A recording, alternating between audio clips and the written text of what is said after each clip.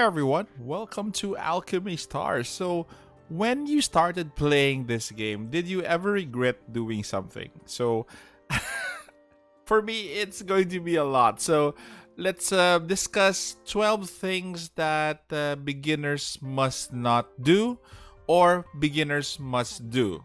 So, let's start with taking a look at the help center. Okay, so it's in your settings. It's gonna be here, and for a beginner, there are a lot of Q and A's here.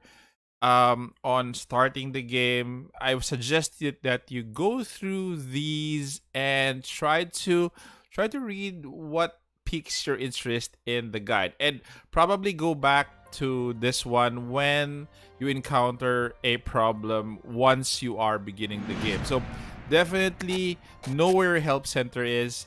Number two is do not focus your teams on one element. Okay, so if you're really a beginner, you have, I'm gonna be going through the four elements. So you have water, you have fire, you have forest, and the last element would be lightning. So eventually, when you level them up to the highest one, you'll be unlocking a second or a sub element for your Aurorians, and some of them I have unlocked already. But once you're starting, especially if you haven't unlocked them, please do not focus heavily on one element. So that is a big no-no, because there are some stages wherein you will need a basic team for content. Like, for example, if you go to, let's go to explore, and let's go to Spire. For example, for Spire, even at low level teams, you can already clear these. So you don't need to just clear only one. You have to clear at least the earlier stages of Spire for each element, because again of the rewards, guys. The rewards you should not miss. And the mid game, where you'll need a couple of teams, a couple of elements, will be crucial in your progress in this game, especially for key stages that there are certain teams that have specialists that the other teams don't have, so you will need them. So again, do not focus on one element alone. Number three is do not miss special events. As you can see here, there's an event preview. Even the event preview in this game has or gives rewards. As you can see, even opening this puzzle gives you rewards. And let's say, for example, this is going to be the new event. This is the previous event or the current event that we have. So even going through these, even if you don't finish some of the content, this is going to be easy. This one, if you don't finish, even if you don't finish all of the content, like this one, the Embers event. So this one is a bit hard for new players, but again, guys, try to grind up to wherever you can grind, because again, these events do give you resources that help you immensely in your progress as you progress through the game. You go from beginner to mid game already. And please don't miss this event. So that is going to be your number three. Okay, so we're going to be talking about our fourth one, which is going to be your energy or your prism. Okay, so since your prism is here, this is your prism. This increases every time you increase a level for your account. Like, for example, level 64. This increase the total increases anyway, and this refills up to full every time you level up. But again, guys, if you can see the game, let's do go back to, let's take a look at this stage. For example, if you play this game, this is at 27 prism, and at 27 prism, that's only a few stages that you could play every day. So do not really miss playing as soon as your prism fills up, especially if you get more prism here in the Colossus, wherein you could get more in this one, your prism hall, I think, prism pillar. So this also gives you prism and has a prism increase per hour here. So again, just want to repeat, play as soon as your prism fills up, because you need to play at least, for me, 2 times 2 filled up prisms in a day. Okay, you can also buy prism here in exchange for Lumember, but this is just for your discretion, because Lumember is also used in summoning. So my advice is, try to think for yourself if you want to spend prism for Lumember or you want to use this for summon. But again, if you fill this out, please do play in the morning, play in the afternoon, so that you could maximize grinding for this game. This game is, if you don't double time, it's a bit slow in progress, but you have to play as soon as your prism fills out. Okay, so number 5 would be, let's go to recruitment. Recruitment is crucial in this game. The rates are not bad, actually. Come to think of it, are not bad. Once you get to 50, so let's say, for example, let's make an example of your regular banner. The chance to obtain is almost the same percentage. So let's view details here. So as you can see here, once it's 2% if you fail to obtain a 6-star up to 50 recruits. So for example, you've done a 5-10 pull, so that's 50. The next, after you've done the 50, please do pull one at a time, because it would save you it would save you a lot of currency, because even if you do pull one at a time, the probability increases. Okay, so do not waste, especially if you're free to play, do not waste 10 on 10 pulls beyond 50. Do single pulls. This will save you more what do you call this, star flares, so that you could, save up for the next banner or for the next Aurorian that you might want to pull for. Okay, so while we're here in the mainstay recruitment, I am not really recommending this banner. This banner is just a bait. It's really the main bait banner for the game. Try to recruit in the rotating recruitment, especially if there are very good 6-stars that are available, and also try to pull for the newly arrived units, especially if the reviews are good and if you think that they are worth pulling for, then definitely you pull for these banners. Again, do not pull for the mainstay banner, the mainstay recruitment banner. This is actually a bait banner. There's no rate up here for a specific character, only for the rotating recruitment and these ones, the limited time banners. Okay, and we will be going to the home screen. While you're a beginner, obviously you will need to, you will need help.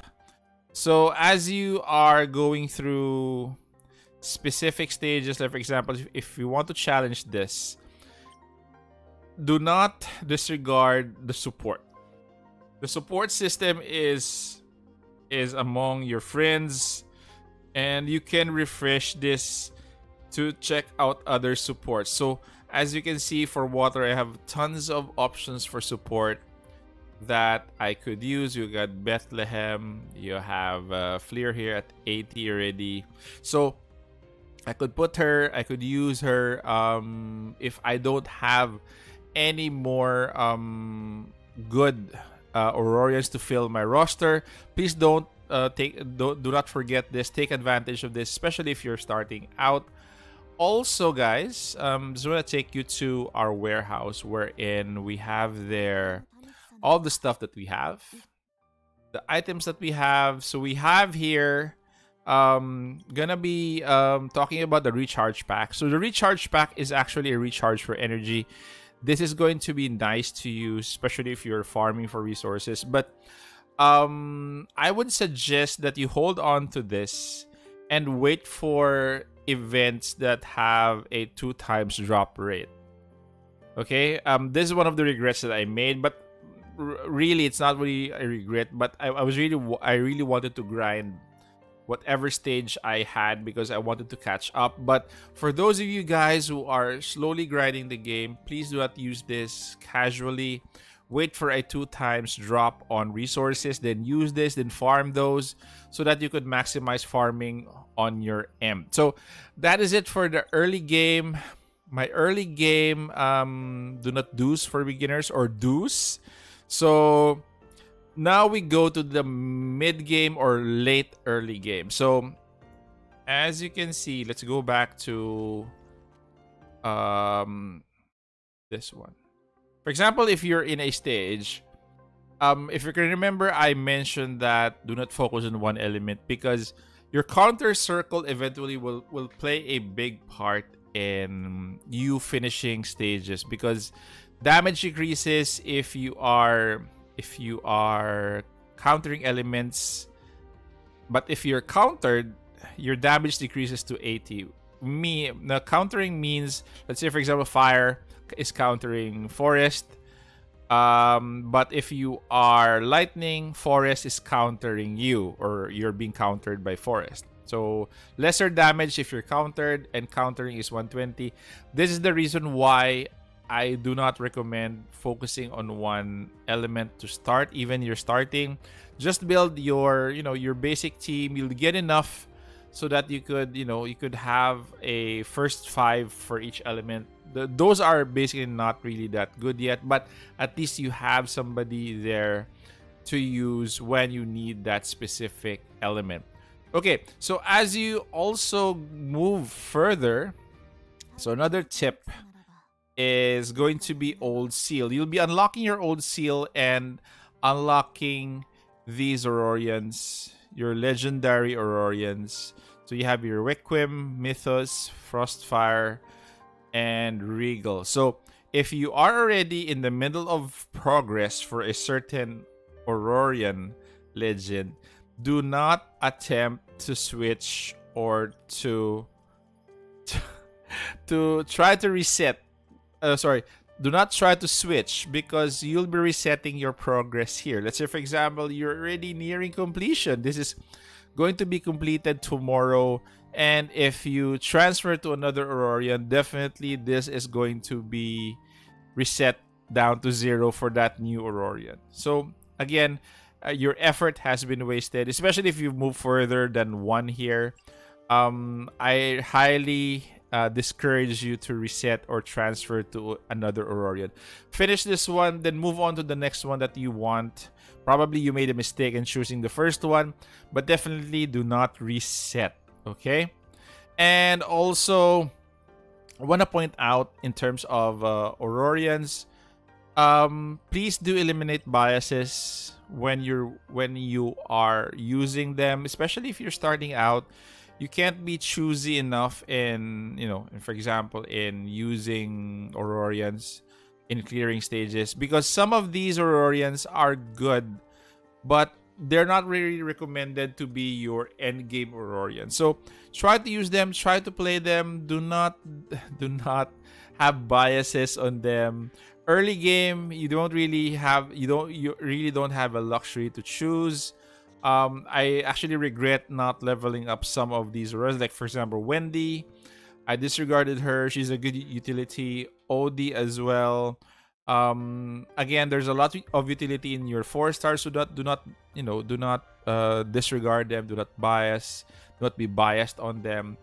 And that's it. Last tip for this video. Let's go back. Okay, try to read up on your Aurorians, guys, and reading up on them will not really happen in this page. Okay, because again, let's do illustrations here. So if you go to personal intel, these are the factions that you have. So if you're missing an Aurorian, it just says there it's not collected, no intel, and you cannot have a preview on what that Aurorian does. But if you if we go here to the Alchemy Stars wiki, this is the wiki that I'm using. You could actually sort through the characters. If you want to sort through 6-star, then you can have a list of 6-stars here to check out and check out their stats. Like for example, I don't have Nikinis yet, so let's check out her stats. So as you can see here, Nikinis, this is going to be her preview of her active skill, chain combo. Then you have your equipment skill here as well. So there's a lot of things that you can check about the specific order that you would want, but you don't know what her skill is, or it's been recommended by a content creator or by other players. So feel free to check this out. I'll put a link in the description for this wiki for those who are, would want to reference future Orions that they don't have. So this is more. There are other wikis actually that I have seen. I forgot actually the links for those, but this one I have bookmarked. So please do check this out for your future reference. And also, guys, for other related topics, how to upgrade your Colossus, farming regular drops, please reference my other video as a beginner guide. I already made that one. Please check that one out, because you'll be needing that one in your progress, also for the Colossus and for farming. Okay, guys, so that is it so far. So if you have other questions on what to do, or sorry, on what not to do and what you should do, please put them down in the comment section below so that I will answer those as much as I can. So thank you very much, guys, for staying this far. So hopefully you can help me out by subscribing to my channel, because again, this helps out the channel a lot. And thank you, guys. Stay safe, take care. This is the Warden, and I'm out of here.